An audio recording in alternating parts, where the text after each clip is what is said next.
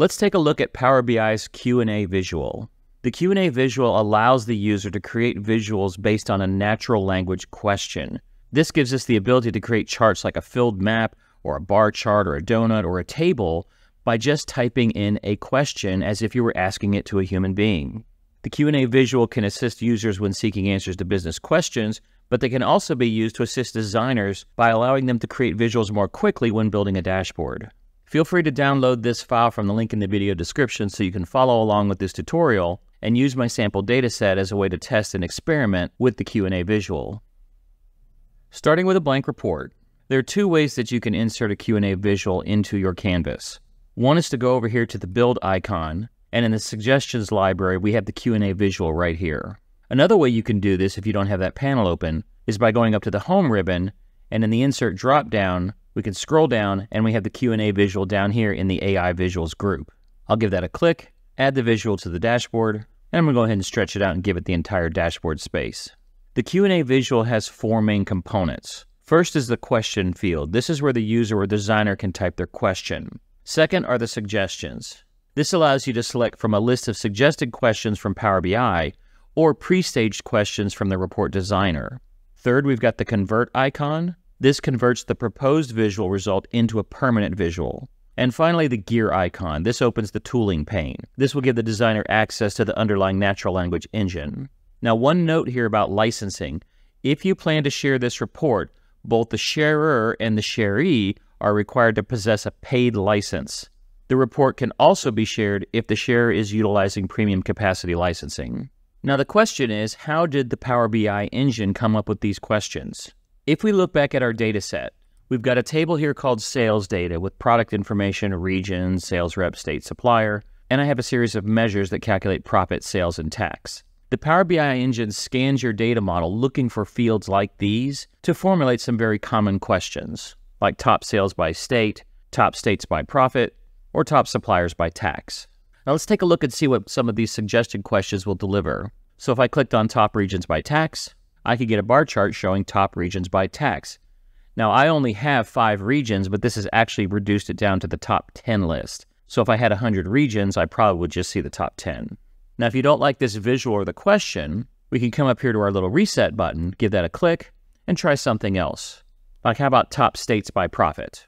Now this one didn't show all 50 states, it only showed the top 10. In the question box, it says top states by profit, but it's actually showing the results for the top 10 states. If you wanted to see all states, what we'd have to do is actually invoke this sort of modified question, and then we could come up into our language bar, highlight top 10 and remove that, hit enter, and then we'd see all 50 states. I'm going to reset that. Now, if you're not a fan of any of these suggested questions, then you can just type your own question in. So let's see what happens if we go through an evolution of a question. I have a field over here called sales. So all I'm going to do in the question bar is just type in the name of that field, sales. And when I hit enter, I get a card visual. Because with no other context other than just the word sales, Power BI just assumes you want to see the total of all sales. But what if we modified the question and I said sales by state? When I hit enter, now I see that bar chart that we saw earlier. Also notice in my question, sales and state have a blue underline. This indicates that these are recognized fields from the data model. If I were to change it from sales by state to sales by region, that is also a recognized field. Now, if I typed in something like sales by zone, zone is not a field from the data model, but it still seems to have worked. But notice it's got a dotted blue underline. This indicates that it has found this via a synonym. We'll talk about synonyms in just a moment. So zone is synonymous with region. Now, what if I typed in sales by area? That too is a synonym for region. But let's try a word that's not synonymous with region. Like let's try the word block. Well, in this case, block gets a red underline because it says, hey, I didn't find anything either as a field with that name or something that's been labeled synonymous with that field. So now the Q&A is just ignoring block and going back to as if we had just typed in the word sales. So I'll go back to sales by state. Now suppose you don't want to see all 50 states, you just want to see the top 10 states. Now here's where how you phrase the question becomes important. So if I say sales by state top 10, I don't get anything, which seems a little weird because that kind of makes sense. What I really need to do is say top 10 sales by state. So taking that off the end, putting it at the beginning. Now the natural language engine understands. So it's going to take a little practice to kind of get a feel for how you have to talk to this engine. So show me the top 10 sales by state. Now this gave us a bar chart. But what if you didn't want it as a bar chart? What if you wanted it as, say, a filled map? Well, I could say, show me the top 10 sales by state, filled map. And now I have that report being presented as a filled map. If I just typed in the word map, then I get a bubble chart. Maybe you want to see this information as a table. So I'll change it from map to table. And now we get it as a table. Now let's say this is the final visual that I really want on my dashboard. In the upper right corner, this button here, this allows us to turn this suggested visual into a standard visual. It's basically saying, let's make it permanent. So I'll give that a click. All of the components of the Q&A visual go away, and now this converts into just a table visual. So I'm going to take this visual and move it down here into the corner. So let's look at a few more examples. I'll go up to my visuals library, plug in a Q&A visual. We'll stretch it out. It'll get its final home later. So for the question, we'll type in profit. This, of course, would give us a KPI of total profit. But if I were to modify that and say profit by region, now I'll get that bar chart we started with earlier, but I'd like profit by region as a donut chart. I'll go ahead and convert this into a standard visual. Now I actually have a real donut chart, and I'll size it and place it right about here. Let's try another one. Add a Q&A visual. We'll move it, stretch it out, and the question will be tax by state, but I want that as a column chart. And since I'm seeing way too many states, I'll go to the beginning of this and I'll put something like top 15. I'll stretch this and put it down here. And finally, our last example, let's start up a Q&A. I'll give it the remaining space on my dashboard. And my question will be profit by state filled map. I'll convert that to a standard visual and I'll go back and do the same thing for my column chart. So as you can see from a beginner's perspective, this will help you build visuals more quickly, especially if you're not really familiar with what you need to do with the visual. But also as a designer, because even if you do know how to make these visuals, it might be faster just to type in a question. Now let's dig into the way we can configure the Q&A visual. When you add a Q&A visual to the dashboard, we'll stretch it out. In the upper right corner, there's a gear, and this gear will take us to what's called the tooling pane. Now, there are several things we can do in here, but the two features I'm going to focus on are the synonyms and the suggested questions. If we go to synonyms, this will show a list of every field of every table from the data model. It will also show all of the measures that you've created.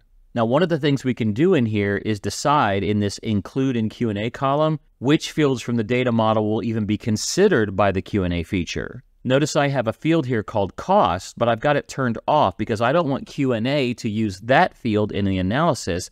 I have a measure down here that calculates total sales or total cost, and I wanted to use that instead. So you can pick and choose exactly which fields from which tables, or even entire tables, will be considered when you type in your natural language question.